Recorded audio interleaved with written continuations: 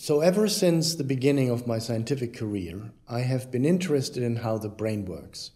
And I've studied multiple aspects of this very complicated question, but since 25 years, I have concentrated on the question how in the evolution of mammals, and in particular of primates, so us, how in this evolutionary process does the brain get bigger, or specifically the cerebral cortex? This is an important question because the cerebral cortex is the seat of the higher cognitive functions. Now, I should stress in the very beginning that brain size and cognitive functions is not linearly correlated. It is not that brain size is the only underlying basis of our higher cognitive functions that characterize humans. But it is equally clear that without brain size increase, our cognitive functions would not be possible. Let me give you an example. There are, unfortunately, human patients, human disorders, where a newborn baby may have the size of a brain as small as that of a chimpanzee. So half a liter as opposed to, in the adult stage, almost 1.5 liters. Now, there are genes that are mutated in these unfortunate people. And when you look at the mental capacity of these people, how fit are these people mentally, they are clearly mentally retarded. But although their brain is the size of a chimpanzee, they are still much smarter than a chimpanzee. In other words, brain size is one important parameter for cognitive function, but clearly not the only one. Now, when in evolution a brain gets larger, or the cerebral cortex gets larger, this is a process that happens during the development of the brain. And specifically what happens is that the so-called stem cells that make all subsequent cells that exist in the adult brain produce more neurons in species A than in species B. So in our development, our stem cells in the cerebral cortex make more neurons than in the chimpanzee. And so the question is, what are the molecular factors that govern this process? And specifically, our question is, can we identify those changes in the genome that underlie the higher number of cell divisions and thus the larger number of neurons that are produced during our development as opposed to that of apes? If one wants to know the genomic changes that underlie the greater number of stem cell divisions in our brain as opposed to apes, our approach was to isolate these stem cells and to study which genes are particularly highly expressed and very active in these stem cells. And so a very gifted PhD student in my group, Marta Florio, devised a method to isolate the cells. And this method is based on where we come from as scientists. We are cell biologists, and for many years we have studied the cell biology of these cells. It was really our lab that introduced this approach to the field of developmental neuroscience. And so what we made use of was the fact that these stem cells have processes, cell extensions. There are two principal classes of these stem cells called apical radial glia, is a specific term, or basal radial glia. And the apical radial glial cell touch both a fluid-filled cavity called the ventricle and the other side of the developing brain called the pia mater, where the meninges form, whereas the basal radial glia touch only the meningeal side, not the ventricle. So we exploited that knowledge to purify these two cell populations and to determine which genes are specifically expressed in these cells. And obviously the goal was to identify those genes that are very highly expressed in the stem cells, but not in the neurons derived therefrom, because neurons are post-mitotic, they do not divide. Having the so-called transcriptome of these apical and basal radial glia, we then categorize genes, whether or not they were in the apical radial glia, the basal radial glia. In humans, we isolated from these cells from human fetal tissue and from mice. And we lost interest in all those genes that were also expressed in the developing mouse stem cells, to go for genes that might be human specific. And so we found about 300 such genes. Some of these genes exist in the mouse genome but are not expressed in the mouse developing stem cell, and others don't even exist in the mouse genome. There were 56 such genes. So we were most interested in these 56 genes, which were highly expressed in the relevant stem cells in the human developing brain and not the mouse developing brain. And we asked which ones are the most specifically expressed gene in the basal stem cell. And the gene that showed the highest degree of specificity of expression is the one we are talking about today. This one gene that showed the highest specificity of expression in the human cortical stem cells, but not the mouse, and not in human neurons, is a gene that is called RGAP11B. Now, that this gene is human-specific was known before. That is not our finding. However, what we showed is two things. First, that it is expressed in the stem cells. That's how we found it. And then we worked out what it actually does during brain development. And there are several key findings about this gene. First one is that the gene is indeed human-specific, so it does not even exist in chimpanzee. It arose in evolution, as was shown by others before we started, actually.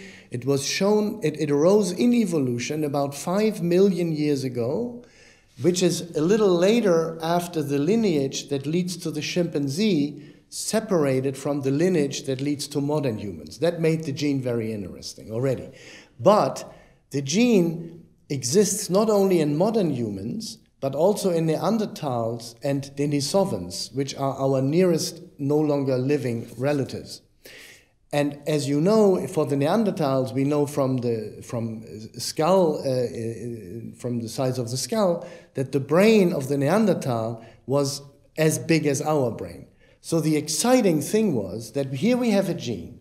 It's expressed in the right stem cells in development at the right time, and it's only found in species that have a 1.3 to 1.4 liter brain.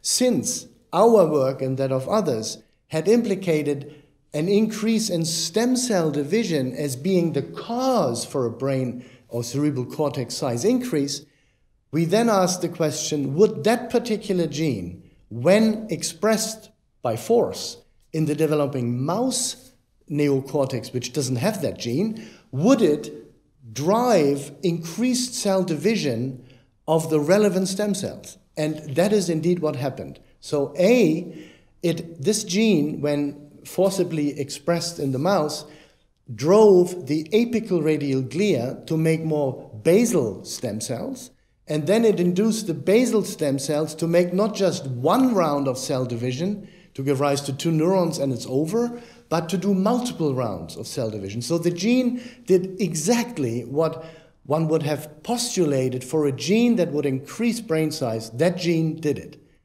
And then, even more exciting, in about half of the mouse embryos where we introduced the gene, the brain started to fold in development. As you know, our brain is highly folded. That of the mouse is completely smooth. It's called lysencephalic. And when we introduced that human-specific gene into developing mouse brain, in half of the cases, the mouse brain started to fold as if it were human. I had told you that RGAP11B arose 5 million years ago by a partial duplication of a ubiquitous gene called RGAP11A. It contains the first part of that old gene. The ubiquitous gene, when expressed in mice, does nothing to increase basal stem cells, whereas RGAP11B does. Why does it do that? There is a protein sequence at the end of the RGAP11B protein that is absolutely specific to modern humans. It only exists in humans, it does not exist in any other species. So not only is the gene human-specific, but it has a protein sequence that's human-specific. How does that come about? It comes about by a so-called reading frame shift which is due to the fact that 55 nucleotides in the nucleic acid are missing. Why are they missing? We thought they were missing when the gene duplicated, that they just get lost 5 million years ago. And we were surprised to find that the DNA of the RGAP11B gene contains these 55 nucleotides. They are lost only when the messenger RNA, the blueprint that then gives rise to the protein, is made from the gene. That's when they are missing. Why are they missing? Because a single base pair, a C is changed to a G. That creates a signal to remove these 55 nucleotides. So in other words, it's a point mutation, a single base pair change that underlies the loss of 55 nucleotides, the reading frame shift that results from that gives rise to the new protein sequence, and that gives that protein its capacity to drive, to amplify the basal stem cells. So to prove its importance of that single nucleotide change, we made an ancestral version that is identical in essence to the one we carry in us, the 11B gene we carry in us, but it has a C instead of a G. When that gene is introduced into the developing mouse brain, it does nothing on the basal stem cells. In other words, if I wanted to overstate the case, I would say a single nucleotide sequence underlies the increase in brain size that contributes to what we are as modern humans. The potential relevance of this finding is that if that gene should indeed cause brain size to increase not just in mice but in higher species, then it might provide a basis, it might contribute to higher cognitive functions. In this context, I should say that the G, the C to G change, which endows the protein encoded by the gene by its ability to amplify basal stem cells, that G is found in every human individual sequenced to date, suggesting that it was indeed an advantage in the evolution of modern humans to have the G over the C. I think there are two big open questions. One is to show that indeed that gene increases brain size in a stable manner. We are testing that in mice. The work we have done so far was all with mouse embryos. Now we are making stable so-called transgenic mouse lines which express the gene in the appropriate way, and we are going to see if the size of the mouse brain then increases. Perhaps it folds regularly. And once we have those mice, of course, we will test them for hopefully increased cognitive function. We are also considering other species, such as the ferret, to see what the gene does there, or maybe even higher species than the ferret. That's one direction of future research. The other direction is this new protein sequence that is human-specific, that comes by this reading frame shift. What does it actually do? How does it achieve the amplification of the basal stem cells? And so we are working very hard on the downstream machinery, as we say, that is driven, activated, induced by that new protein sequence. That's the other major question.